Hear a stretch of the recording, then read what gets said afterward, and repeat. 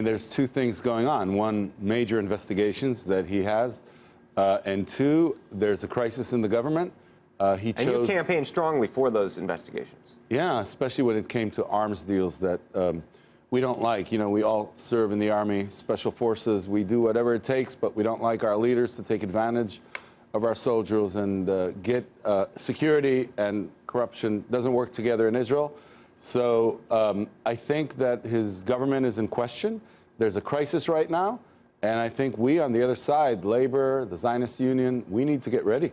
And so what do you think is going to happen, and what do you think it's going to do to our relationship, meaning the U.S. relationship with Israel?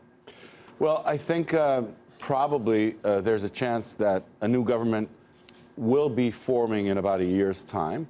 I think that the new administration will have to come up with a new agreement or a new strategy with Israel, because a lot of the discussions that have been talked about were regional agreement with some of the moderate Arab states like Jordan and Egypt, which is already there, but also Gulf states, Morocco, Tunisia, and have a larger deal, not just with the Palestinians. That's good, but you need in the core of that to be ready to have a political solution with the Palestinians. And Israel needs to go back to being proactive, just like we are in high tech. We need to go back to being proactive on the political scene. What is the view inside Israel of Jared Kushner? Jared Kushner has been assigned this project to peace in the Middle East. He's sort of responsible for that. What's the view in Israel about him? Well, one thing that is very important, that he's close to the president. So if it matters to the president, whoever it is you assign, that means that it matters to, to get a deal done.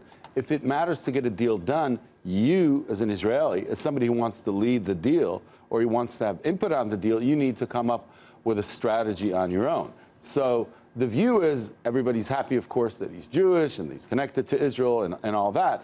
But the fundamental thing is no matter what Trump meant exactly, once you come to do a deal, you need to come up with your own vision and strategy. And Israel needs to be very clear on one.